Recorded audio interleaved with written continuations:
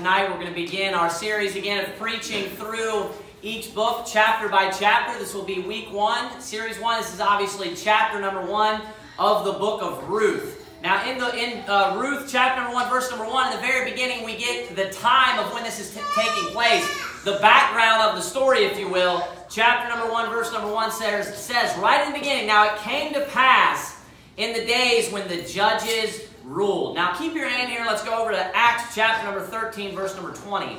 Acts chapter number 13, verse number 20. We get a reference to this in Acts chapter number 13, verse number 20 of how long the judges ruled. How long the judges ruled. All those that are familiar with the chronology of the nation of Israel, we know that Abraham is the first person who God came to when he established his covenant with him that he would make of him a great nation. The physical nation of Israel was birthed after that. Of course, he had Isaac, Jacob, and then Jacob had the 12 sons, of course, the 12 patriarchs. Joseph going down into Egypt. They were in Egypt for many years. I can't remember exactly. It just slipped me. What is it, 400 years that they were in Egypt? I believe it was.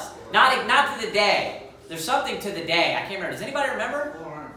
430. Yeah, that's what it is exactly. I was confused now with this. This is 450 years that the judges ruled. So it's 430 years, it says, to the day. So they were in Egypt for 430 years to the day. They were brought out, and then they wandered in the wilderness for 40 years. After they had completed that time because of their disobedience, they inherited the promised land. And when they inherited the promised land, they came into the promised land, and God divided slowly and bit by bit the land to the 12 tribes of Israel. Now, at that time, God instituted His perfect ideal government, which is not a democracy, it's not a republic, it's not a democratic republic, it's not, what it is it's not communism. It is God being the ruler where God sets judges up. It is a theocracy where God is the king. When they end up, rejecting this system of government, God tells them that they are rejecting Him from being their king. He gives them the laws, and they set up judges that will help enforce these laws. Now, that period of time, according to Acts chapter number 13, look at verse number 20, tells us that it lasted for 450 years. Look there at verse number 20, it says, "And after that He gave unto them," referring to God, "judges about the space of 450 years. And then it says, "until Samuel the prophet." So go back to Ruth chapter number 4 now. Ruth chapter number 4. So we know when Samuel the prophet lived and when Samuel the prophet prophesied, immediately after the book of Ruth, you have 1 Samuel. A lot of people aren't aware of this, but the Old Testament is in chronological order. But it is broken down into categories, and within those categories, it is in chronological order. You have certain books that are poetic books. Those books are in chronological order. You have Job, Psalms, Proverbs. Job came first, Psalms is David, then David's son is Solomon, then Proverbs after that. When you look here in the first book of Samuel, which is right after, you don't need to turn there, it's just right after the book of Ruth, this is in chronological order as well. So you have Judges, you have the book of Ruth, which takes place during the time of Judges, but it's at the very end of the Judges. Now look at Ruth chapter number 4, verse number 17. It says, "And the woman, her neighbors gave it a name, saying," and the women, her neighbors, gave it a name, saying, "There is a son born to Naomi." This was a grandson, of course. "And they called his name Obed. He is the father of Jesse, the father of David." Now, these are the generations of Pharez. Now, Pharez was the son of Judah. So now these are the generations of Pharez. Pharez begat Hezron, and Hezron begat Ram, and Ram begat Amminadab, and Amminadab begat Nahshon, and Nahshon begat Salmon, and Salmon begat Boaz, and Boaz begat Obed, and Obed begat Jesse, and Jesse begat David. So really, when you look at the timeline of when Ruth takes place, it's very interesting, because you may never have thought about this before, but Ruth was actually alive at, as far as generations go, if you will, about 2 generations away from Saul, King Saul. Because if you think about this, David lived at the time of Jonathan, right? They're about the same generation. They were friends. And Jonathan's father was Saul. So Saul would have been of the same generation as Jesse, right? Which is David's father, as Jesse. So if we look down there, we see Jesse is the son of Obed, who is the son of Boaz. And Boaz is actually who ends up marrying Ruth, who is of the same age of Ruth. So Boaz is, and you would assume so, I mean, Boaz may have been a little bit older. That would make sense as far as when we look at the kinsmen and everything in the relationship. But even still, Ruth then is of the same generation as it would be of Saul. She would be 2 generations away from Saul. That's what she would be. She would be 2 generations away from Saul if you were to compare David and them. So that's very interesting. It's at the tail end of the time of the judges, just right at the very end. Samuel's even, I'm sure, alive at this point, because if you think of Eli was before Samuel, and Samuel was just a child when he went to Eli, Eli was probably the exact same age, or right around the exact same age as Naomi, or at least in between that of Naomi and Ruth, right around that time. So it's very interesting. It's at the very end of the time of the judges, so you can really get a timeline going. It's very possible, depending on how long that they lived, it's very possible that Ruth would have been alive, at the time of even Saul, probably. That's very possible. If she would have lived a long life, because she was a little bit younger, maybe if she lived to be 80, 90 years old, she could have been alive at the same time of Saul. Even maybe, possibly, if she would have lived to 90 years old, if you do generations by 35 years, it would have been really close to Saul being born, and been maybe 10 years old when she would have died.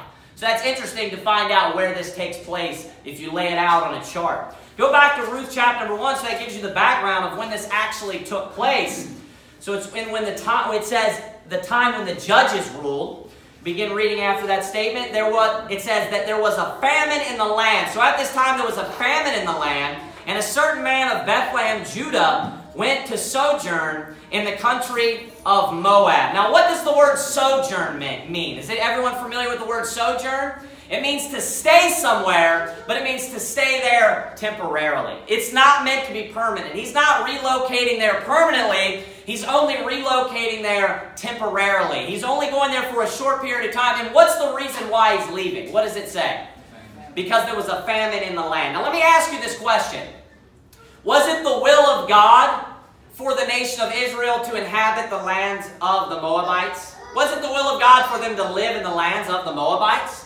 It was not, was it? Actually, the Moabites, if you're familiar, I didn't take any notes about this, but if you're familiar with where the Moabites come from, is everybody familiar with where the Moabites came from? It's of the incestual relationship of Lot and his first daughter. And then the second daughter is where the Ammonites came from. And the mountain Ar, the land Ar is the land that the Moabites actually inhabit. And God told them that they were not to fight with the Moabites when they came through. They weren't supposed to fight with them. They weren't supposed to fight with the Ammonites. They did not live directly in the land of Canaan. They lived on the outskirts of that land. And they were supposed to stay away from them. They were supposed to stay away from them, and they weren't going to take their land. They just weren't supposed to be around them, right? Now, continue reading there. It says, and a certain man of Bethlehem, Judah, went to sojourn in the country of Moab. And it says, he and his wife and his 2 sons. Verse number 2, and the name of the man was Elimelech, and the name of his wife Naomi. And the name of his 2 sons, Mahlon and Chilion. See, a lot of people, let me just throw this out there as far as pronunciation when you're reading in the Bible. A lot of these things, as far as when we read them in light of English, you would think that you would pronounce that with the hard ch sound. But it's like the word Chaldean, if you're familiar with that. A very rare exception of this, of ch making the k sound when you're reading in the Old Testament, is cherubims. Most of the words that have a ch that begin with a ch, I mean 95% of the time, it's going to be a k sound, like Chaldean. So this is Chilion, is actually how you pronounce that. So Chilion, and it says Ephrathites of Bethlehem, Judah. It says, and they came into the country of Moab. Now watch how it words this. It says, and continued there. Now the word continued, what does that imply? It means that there was a time when they were going to leave, or there was a time when it was going to end, and then they continued. You understand what I'm saying? In order to continue, there had to be something, you had to have went there, a period of time went by, and then it continued. And what did it just tell you that the purpose of why they went there was? Famine, right, but how long were they going to go? They were going to go there to sojourn. And then it says they continued there. So what is the Bible telling you right here? They went there to sojourn, but they continued there. Do you understand what I'm saying? So they moved there to the land of the Moabites, and then they stayed there.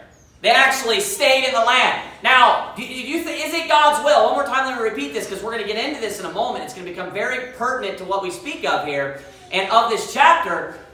Is it God's will for them to go to the land of the Moabites? No, it is not. Turn to Deuteronomy chapter 7 real quick.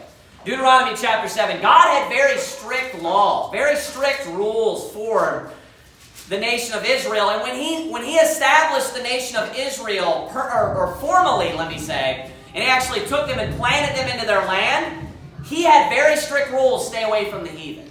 Now, let me say this real quickly. Let me say this. People are very confused about what a Jew is, and what it really means to be Jewish, or what it means to be of the nation of Israel, even in light of the Old Testament.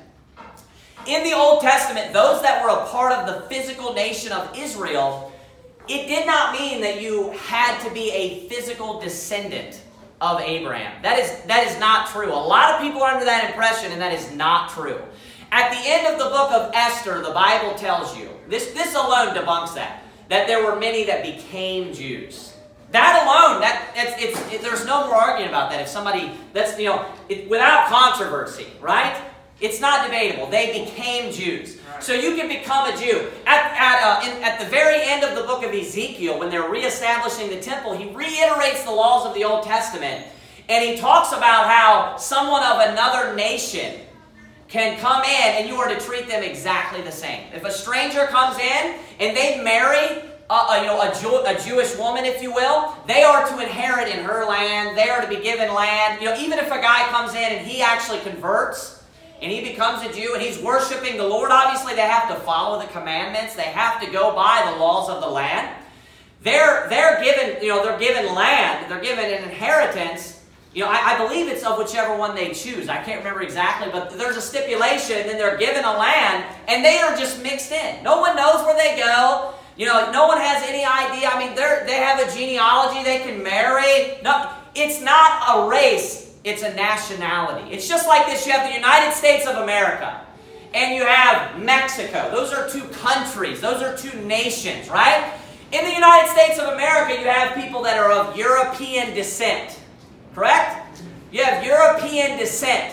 That would be your ethnicity. That is not your nationality. That is your ethnicity. Does everyone understand what I'm saying? So I am of European descent. Okay, that is my ethnicity. Okay. Those of Mexico, a lot of them will have they would have a Spanish descent, really, back to Spain. So if someone from Mexico wanted to become American, wanted to become, an American, their ethnicity would not be changing. They would just be becoming a part of our country. It's that simple in the Bible. That's what takes place in the Bible. There are laws, and a Jew is someone that is of the nation of Israel. That's all that it is. An Israelite is someone that is of the nation of Israel. And you can see all throughout the Bible, that's perfect. You're reading my mind. You can see all throughout the Bible where people are becoming Jews. It won't use that statement, they became a Jew. But we're going to see here an example of that with Ruth, where she just comes in and Jesus comes of the line of Ruth and Boaz, ultimately. And, but let's look here, let's focus here at Deuteronomy chapter number 7. Verse number 1 we'll read. Let's get back on subject here. Chapter number 7, verse number 1 says, "When the Lord thy God shall bring thee into the land, whither thou goest to possess it, and hath cast out many nations before thee, the Hittites, and the Girgashites, and the Amorites, and the Canaanites, and the Perizzites, and the Hivites, and the Jebusites, 7 nations greater and mightier than thou." So these are all the nations that inhabit the land of Canaan. So like I said, Moab is around that land. It says in verse 2, "And when the Lord thy God shall deliver them before thee, thou shalt smite them and utterly destroy them. Thou shalt make no covenant with them, nor show mercy unto them." Verse 3, "Neither shalt thou make marriages with them. Thy daughter thou shalt not give unto his son, nor his daughter shalt thou take unto thy son." Now verse 4 is the key. This is why. "For they will turn away thy son from following me, that they may serve other gods." so will the anger of the Lord be kindled against you and destroy thee suddenly. So we can see that God actually has laws implemented where He says that you are to kill everyone that inhabits that land. And when you get there, He gives like basically, this backup law, right? And He says basically He gives like this precautionary, obviously a plan B. If you don't kill everybody, He tells them like no one's supposed to get married. You understand? Like if anyone's left, don't marry anyone. So that's the backup, obviously, there. If there's anyone that's not killed, they're not supposed. The Israelites are not supposed to marry them. Okay? Now, the reason why they weren't supposed to marry them was because the nation of Israel was to be a peculiar people unto God. And like that, you have to keep in mind that people could become a Jew. Now, if there was a Moabite who converted, right, and started worshiping the one and only true God, and converted and became a Jew, there would be no problem with them someone marrying, whoever this woman or this man was. Does everyone understand what I'm saying? The warning here is to those who serve other gods. That's why they're supposed to stay away from those lands. So when you go back to Ruth chapter number 1, there is no implication that Elimelech should have taken his family and left because there was a famine. And actually, when you look up the other 2 times that happens in the Bible, the first time, very interesting, is Genesis chapter number 12. And if you're familiar with what that chapter is about, that is when God first comes to Abraham and He tells him to go to the land, right? He's going to take him to the land. He goes to the land. He's there. He builds the altar. And then guess what happens? A famine occurs, and he runs away, and he leaves. Now, what was God's will? He went and sojourned in that land. God doesn't explain specifically. He says, I'm going to give it to you and unto your seed. God doesn't give him details of how this is going to work out, right? God never tells him, like, it's going to be a while until your physical seed actually inherits it. And obviously, there's the spiritual application of it being New Jerusalem. The Bible tells us that in the New Testament, that He looked for a city whose buildings and foundations, it was made of God. But when he leaves, he was never commanded to leave. And you know where he goes is Egypt. Everyone know what Egypt is a picture of in the Bible? It's a picture of the world. As soon as he gets there, you know what he does? He sins. He lies and he says that Sarah is his sister and not his wife. He wasn't supposed to leave because there was a famine. Notice that it's Elimelech that's leaving because of the famine. So what is he putting first when this takes place? What would he be putting first? What would you think of when we think of food? What is that? It would be like finances, right? He's putting like the finances of his family as the priority. Now, I want you to flip over, look at the end of, we're going to look at this in a moment. We'll look at it now because it's relevant to what we're talking about. Look at verse 21. Look what she says. Ruth chapter number 1, verse number 21, she says, I went out full, and the Lord hath brought me home again empty. Now, notice that. So does it sound like they were just like dying when they left? No. She said, I went out full. Now, I'm sure she's also referring to her family, because her family ends up perishing and dying also as well. But I'm sure that's not the only thing she's referring to. They left because of the famine, and I would almost guarantee that it's probably because they were putting their finances first. It's probably because here's the thing. God, even when we're put into a tough situation, you still need to seek ye first the kingdom of God and His righteousness. Amen. You don't need to lean upon your own understanding. God gave them that land. God gave them that land at that time for them to live in and for them to dwell in and for them to be a peculiar people. And hey, you know what? A lot of the time when there was a famine coming, do you know what the reason why there was a famine? Is because God was sending judgment upon them. You know the reason why there was a famine when Elijah was there is because there was all the wickedness that was going on with Ahab and Jezebel. That's why there was a famine. So it could have been because of the wickedness of the nation itself. But that does not mean run and hide from your problems. That doesn't mean leave the land that God promised to give unto your ancestors, promised to give unto that specific nation at that time, that they would inherit that, and where they have the laws of God, where they have the temple or the tabernacle at that time. They're running from the tabernacle and leaving the congregation of God, leaving the people of God, and then they're leaving and they're going to live where? With the heathen. They're leaving and they're going to live with those that are serving and worshiping false gods. So there is, when we look in verse number 1, verse number 2, you can read over this sometimes, but there is no implication that they should have been leaving. There is no reason why they should have been leaving. And actually, we'll see that the result of them leaving was not good. Look at verse number 3, what it says next. And Elimelech, Naomi's husband, died, and she was left, and her 2 sons. And look at verse 4. It says, and they took them wives of the women of Moab. Notice when that took place. What happened right before that? The husband died. Who is what? The leader of the family. The husband who is the one that is always the one that enforces the laws in the family. He's always the one that's overlooking the family, making sure everyone's doing what they should be doing. He's the overseer, right? He's the one that should be the primary disciplinary in the home, and as soon as he's out of the picture, what do? You notice that? So he takes his family into a foreign land because he's putting finances first, probably. Whatever reason, he's still not trusting God. Even if he was, didn't have that much finances, did start, losing money and was afraid that he wasn't going to have enough, he still doubted God's promises. He still left the land that was promised and given to him, and he disobeyed God and went and lived among the heathen. He brought his family there, and then he died. And as a result of him not being around anymore and putting his family into a position that they shouldn't have been in the first place, his sons both married Moabite women. Now, you don't know how that could turn out. They could possibly convert to serving and worshiping the one and only true God. But what's the warning?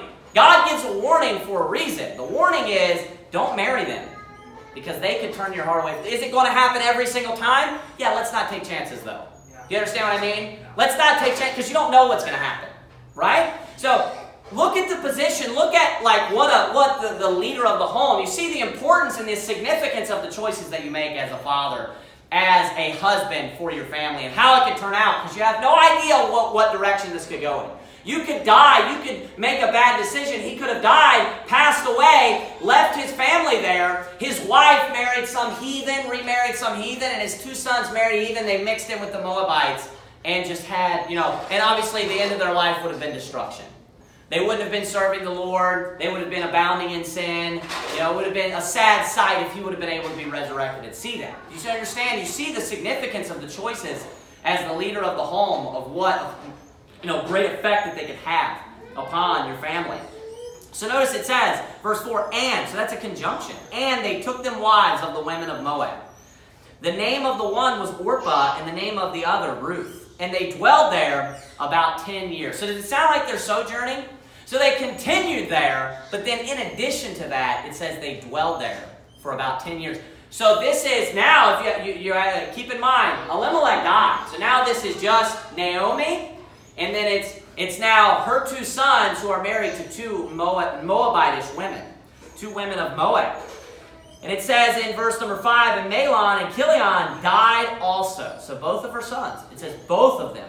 And the woman was left of her 2 sons and her husband. So now her husband and her sons are both taken from her. Let me ask you this question. Does it sound like they're being blessed by God? No. Doesn't this seem like too big of a coincidence? Her husband dies, and you don't know how long they were there. It says they continued there. Maybe 2 years, maybe 3 years. I believe it's probably less than 10 years because that's why it doesn't tell you.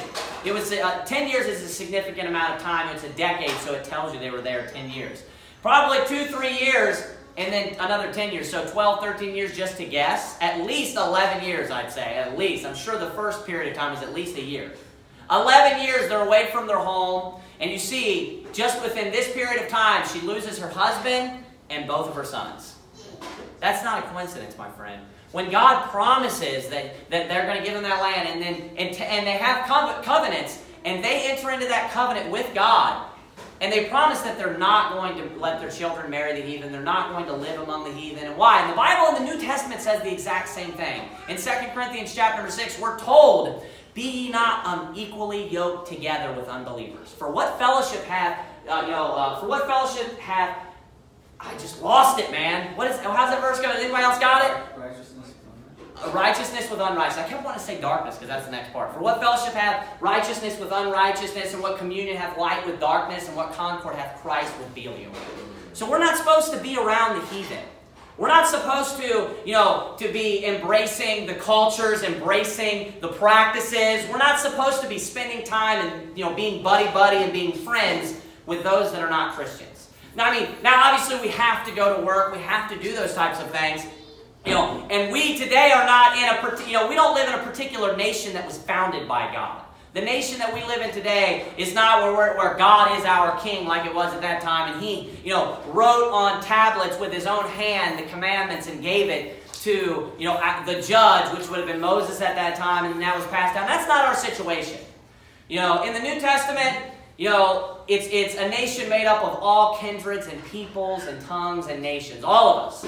And when Jesus prays, he says we can't be taken out of the world, but that you would keep us from the world, right? So we have to go to work, we have to do those things, but we shouldn't unnecessarily, and we shouldn't just yoke up with and create these strong relationships, or just these relationships in general, with those that are not saved, with those that are not the people of God. Right. And that's exactly what we see going on here in the Old Testament. Another example of that, which I'm not down on them right now as far as, I'm not saying that they're just like these unsaved heathens. The reason why I'm saying that this is wrong, that they did this, was because they probably were saved. They probably, I'm sure, were people of God. And they were at least of the nation of Israel at this time. Everyone understand what I'm saying? That's the whole reason why they should have stayed away from the heathen. That's the whole reason why. Now look at verse number 6. It says this, "Then she arose with her daughters-in-law, that she might return from the country of Moab. Meaning because she had heard in the country of Moab how that the Lord had visited his people in giving them bread." So the famine is over, is what she's saying. So verse number 6, continue reading there. It says, verse 7 now, "Wherefore she went forth out of the place where she was," so where she was dwelling in the nation of Moab, "and her 2 daughters-in-law with her. And they went on the way to return unto the land of Judah." So they're heading to Judah. It says, "And Naomi said unto her 2 daughters-in-law, Go, return each to her mother's house. The Lord deal kindly with you, as ye have dealt with the dead," referring to her sons, "with the dead and with me." Verse 9, "The Lord grant you that ye may find rest, each of you in the house of her husband." So she's basically saying that I'm hoping, I'm wishing that you can go and that you can find a new husband, is what she's saying. That you can go and find a new husband and find rest in your husband. She's telling her, you don't need to come with me. You don't need to follow me to the land of Judah. It says there in verse 9, "Then she kissed them, and they lifted up their voice and wept." So you have to think, she's been living and spending time with them for 10 years at least. And now, her sons have died. And now, she's telling them goodbye. She's telling them, hey, you need to leave. It's not best for you. She's trying to give them advice at this point and say, it's not best for you to stay with me. Go and get remarried. You don't need to follow me around. And they lift up their voice and they wept. So you can see that this is a moment of sadness. Verse number 10, it says, "And they said unto her, Surely we will return with thee unto thy people." So both of them respond and say, surely, we're going to go with you, and we're going to go with you into the land of Judah. So they had never been to the land of Judah. Verse 11, "And Naomi said, Turn again, my daughters. Why will ye go with me?" So notice she calls her my daughters. This is very common practice at that time. And all throughout, the Bible, will see that daughters-in-law will be referred to as daughters. And sons-in-law will be referred to as sons. So you can see she refers to her as her own daughters. She said, "Why will ye go with me? Are there yet any more sons in my womb, that they may be your husbands?" Verse 12, "Turn again, my daughters, go your way, for I am too old to have an husband. If I should say I have hope," she's saying, so if perhaps I say I have hope, "if I should have an husband also tonight, and should also bear sons," verse 13, "would ye tarry for them till they were grown?"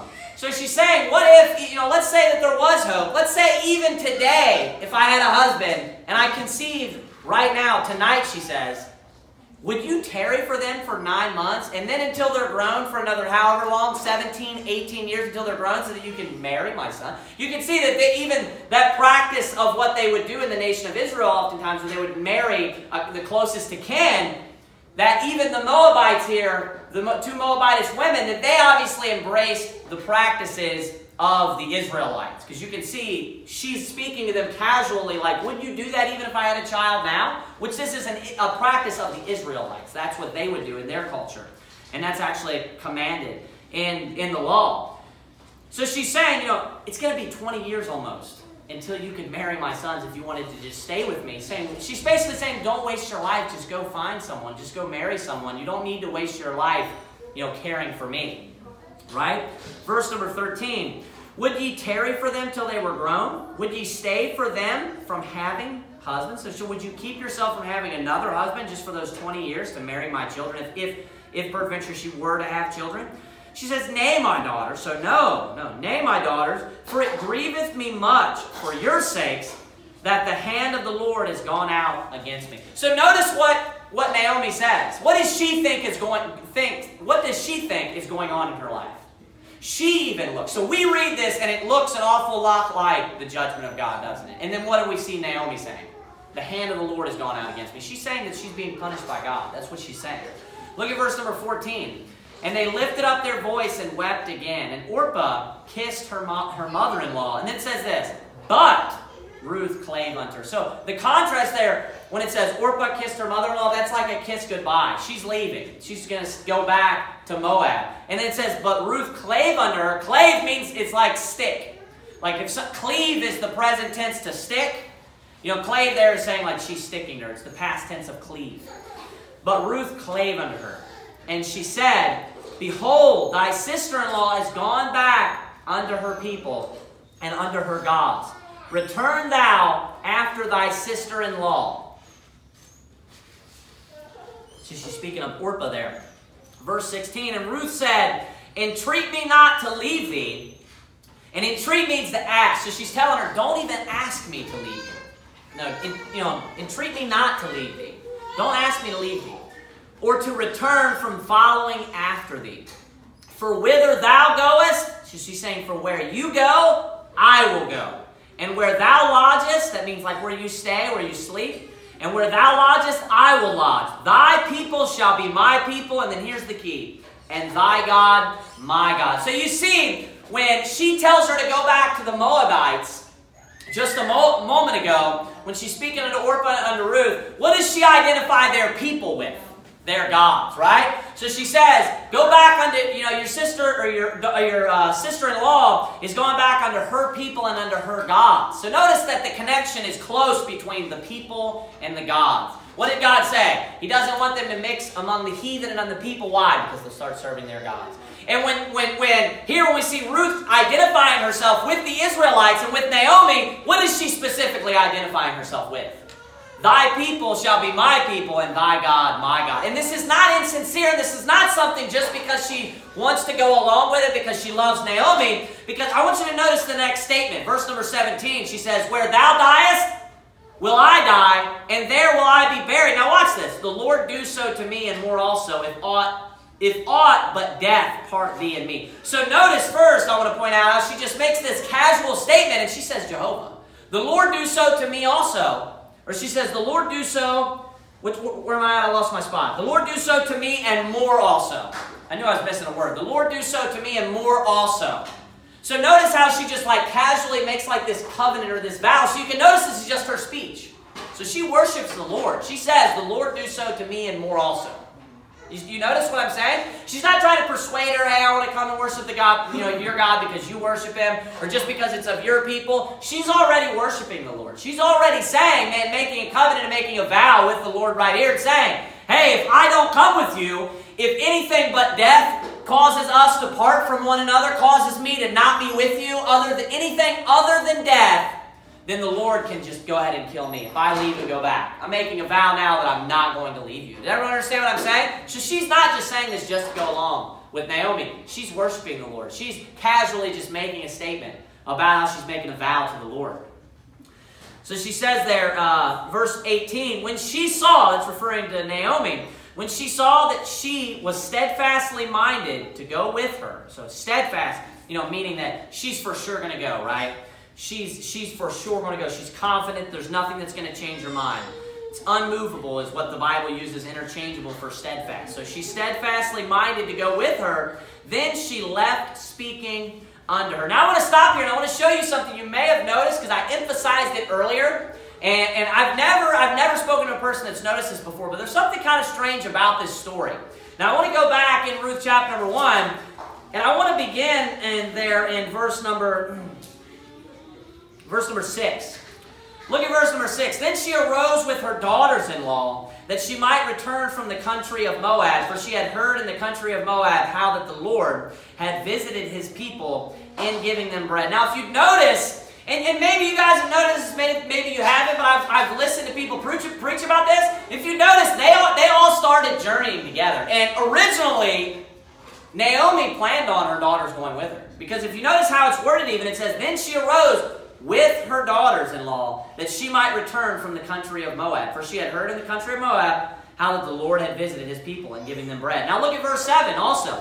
Wherefore she went forth out of the place where she was, and her 2 daughters-in-law with her. So it says it a couple of times. And watch this. And they went on the way to return unto the land of Judah. So the plan for all of them already was, we're going to the land of Judah. So while they're on their way, when they're in the midst of their journey, wherever they stop and have to stay or whatever's happening, maybe they're staying, there's another town that they're staying somewhere. That's when Naomi actually says to both of her daughters-in-law, to turn around and at that point to go back to Moab. They're already journeying. Has anybody ever noticed that before? Not a lot of people normally. I've listened to preaching. I've listened to people preach through the chapter 1 of Ruth. And I've heard people just preach on the story of Ruth, and I've never heard anybody point that out before. But it's very interesting. So they're actually, the plan from the beginning was for them to go. Now I have a couple of reasons why I believe that I think that she stopped them. Now this is just pure speculation. I can't be sure of this, but there's a few things about her language that I thought was kind of strange in the first place. I always thought it was very strange that Naomi says unto Ruth and unto Orpah for them to go back unto their people and unto their gods. Did anybody ever think that that's strange before? Like she's telling them, go back unto your people and unto your gods. I always thought that was weird. Why would she be coercing them into going back? Why wouldn't her daughters-in-law that she loves, why wouldn't she be trying to encourage them to serve the Lord? Why wouldn't she be trying to tell them to serve God? I always thought that was a strange, statement. And I'll tell you one reason why I think she may be doing this. Because the nation of Israel is very strict about people coming into the nation and actually becoming a Jew or becoming an Israelite, embracing, the laws of God. Because there are laws implemented in place that you can't worship other gods. There are laws implemented in place that you cannot take the name of the Lord in vain. And there's actually a time where a man takes the name of the Lord in vain. Do you know what nation he's of? I'm pretty sure he was of a Moabitish descent. He takes the name of the Lord in vain and he's put to death. And he's of the Moabites. I'm almost positive. So we can see that it's real serious. When you become a part of this nation, you better make sure that you are going to follow the commandments and that you are going to be following the laws of God. Does everyone understand kind of what I'm getting at right now? And I think the closer that they get to Judah and the closer that they get to Bethlehem, Judah, I believe that Naomi might start getting nervous now. And that's why she makes the statement to, in a way, maybe test them or to see whether they are serious or whether to see whether they're going to be serving the right God when they get there. She's like, go back unto your people and unto your gods. And then what is it that allows Ruth to stay with her? What does she say? Your people shall be my people and your God my God. So she knows, hey, when we get there, she's not going to be doing anything crazy, right? And you'll notice when they arrive, look down at verse number 19. It says, so they too went until they came to Bethlehem. And it came to pass when they were come to Bethlehem that all the city was moved about them.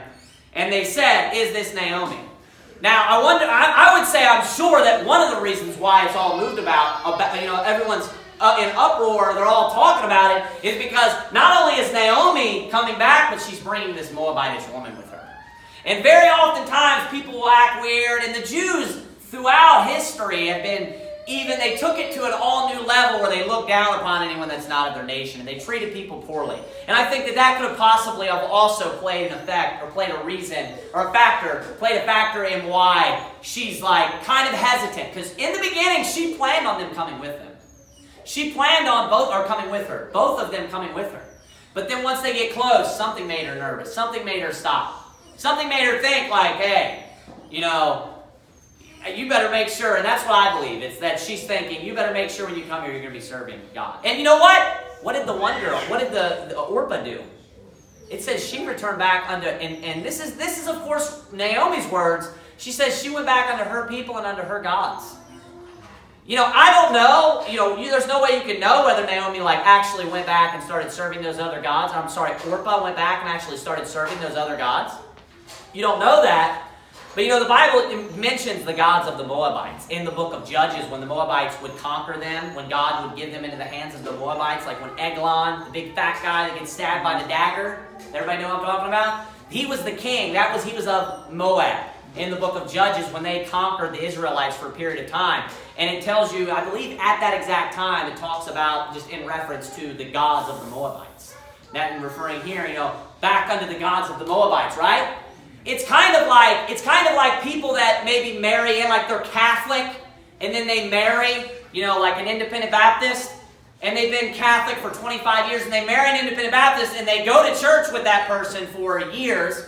Maybe they just go to an evangelical church or whatever, and you think that they've converted unto, you know, Christianity. They've been saved. They've, you know, believed on the Lord Jesus Christ, but then maybe afterwards they just go back. And then they tell you, like, I did that for my husband. Maybe that's what went on. Maybe Orpah actually was not serving the Lord. Maybe that's why she ended up going back.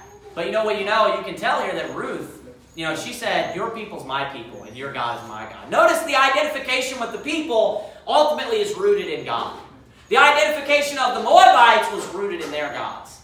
And the reason why Ruth wanted to go with Naomi was because of the Lord. And how can you tell that she's not being insincere? Because the very next statement, she's making a vow to the Lord. The very next statement right after that. You know, she says, the Lord do so to me and more also. So look at that next verse. That's actually where we're at, verse 18 or 19. We'll read that one more time. So they too went until they came to Bethlehem. And it came to pass when they were come to Bethlehem that all the city was moved about them. And they said, is this Naomi? Verse 20, and she said unto them, call me not Naomi, call me Mara, for the Almighty hath dealt very bitterly with me. Another question for everybody. Does anybody know when the word Mara was used one other time in the Bible? It's only one other time. It's used one other time. It's spelled differently. Does anybody know the difference in the spelling?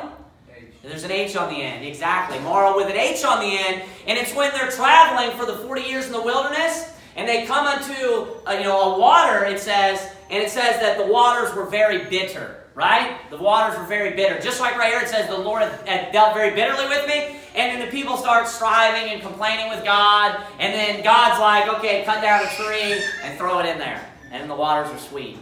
Obviously, you know, it's a miracle because it's God, of course. But they called the waters there Mara. It's spelled with an H because it means bitter. Now, I don't know what Naomi means in Hebrew, but I'm guessing that it means something along the lines of like blessed or something along. I looked it up and it says pleasant. I mean, I don't know that for a fact. I looked it up and it says pleasant, but I'm guessing that it means something along. And that's basically what pleasant means anyway. Something good. That's what blessed means, like something pleasant, something good. You're having good things happen to you. And so that would make sense because she's saying, don't call me Mara, don't call me Naomi. Like, don't call me blessed because I'm not blessed because I don't have anything. She says, I left full and now I'm coming back empty. And I think about this too. Notice her perception is different. Think about that. Now when she comes back, now, you know, she really realizes how much she had before. She really, now looking back, she realizes how good that she had it. When they left for a famine, they're like, man, we got to go. We got to get out of here. We don't have much money. You know, our finances are low. You know, we don't have much food. But then when she comes back, then she realizes, you know what? When I left, I was full. You know, when I left, I didn't really need to leave. When I left, I did actually have a lot. And then now that I've come back, now I don't have anything. Now I'm empty. What was the reason? Because they were out of God's will. That's the reason why. That's the reason why she even realizes that. She says that right here, the Almighty hath dealt very bitterly with me. What did she say before that? I feel bad for you guys. I feel bad for you, Orpah. And I feel bad for you, Ruth. Because the Lord's hand is stretched out against me, saying that there's judgment against me. And why? Because they should have never have left in the first place. Why did they do that? Because they started trusting in themselves. They started thinking that, the decisions that they make are going to fix their lives. They started leaning upon... It's the same reason why Abram left the land in the first place. Why? A famine arose, and he goes down to Egypt. He goes down into the world. It's always a picture of like returning back to your old life. It's a picture of the flesh. Never understand what I'm saying? You've heard that before, Egypt being a picture of the world? He goes there. Do you know the other time where someone sojourns, and there's 2 times before this that takes place in the Bible. There's one other time. Does anybody know? Lot. What's that? Lot. No. Not because of a famine. There's one. Well, maybe it does actually there. I think you are right. The other time, no, it's not because of that. That isn't because of a famine. The other time that someone sojourns because of a famine is when they go to Egypt, when Joseph is sold into slavery. And why did they go down to Egypt then too? And then did it end well? No, it ended up turning into 430 years of slavery. So notice, everybody, a problem arises, and you're like, oh, my life is just so horrible. I have no money. We have no food. Nothing is going well. And what you end up doing is you start putting that as your priority, and then you leave the people of God, or you leave God's will, or you get out of church, whatever it may be, and then you realize, oh man, it wasn't, it actually wasn't as bad as I thought that it was. It actually wasn't near as bad as I thought that it was going. And that's exactly what happened with them. They ended up leaving the land. They ended up leaving Israel. They ended up leaving the covenant that they had made unto God, and they went and lived among the heathen, and then Naomi and them are punished because of it. Naomi and them they're given, her husband dies. I mean, it's horrible. Her husband dies. And how do we apply this? Don't get out of church. It doesn't matter what church you go to, just go to church. Stay in God's will. You say, what is God's will? Is it for me to go to a particular church? No, it's to stay in church. It's to stay serving God. God's will is in this Bible. You need to read your Bible. You need to go soul winning. You need to pray. You need to follow the commandments of God. This is a picture of people straying away from God's will. What did they say at the beginning? We're just going to go and we're just going to sojourn there. And how long did it last? Did they sojourn there? Did they stay there for a short period of time? No, they stayed there for a very long time. They stayed out of church for a very long time. They stayed out of God's will for a very long time. And did it end well for them? It didn't. So what do you learn from them? What do you learn from the mistakes that they made? Stay in God's will. Stay in God's will. Stay in church. Whatever church that is you go to, stay in church. Keep soul winning. Keep reading your Bible. Keep praying. Keep doing all the commandments that God has for you. No matter where you are, no matter what church you go to, stay in God's will. Keep reading there. Look at verse 20. We'll read it one more time. She says, and she said unto them, call me not Naomi, call me Mara, for the Almighty hath dealt very bitterly with me. That's why I say Naomi may mean something like blessing or something. It would make sense because she's saying, don't call me Naomi because things aren't good, they're bad. Call me not Naomi, call me Mara, for the Almighty hath dealt very bitterly with me. She says in verse 21, I went out full, and the Lord hath brought me home again empty. Why then call ye me Naomi, seeing the Lord hath testified against me? And she says it again, and the Almighty hath afflicted me. Verse 22, so Naomi returned, and Ruth the Moabitess, her daughter-in-law with her, which returned out of the country of Moab. And then it says, and they came to Bethlehem in the beginning of barley harvest. Let's bow our heads and have a word of prayer. Dear Heavenly Father, God, we thank you for your word. Dear Heavenly Father, we thank you, dear God, for just the institution of the church, dear Lord. We thank you, dear God, for putting your will down in a book, dear Lord, and just telling us what your commandments are and what you would have us to do.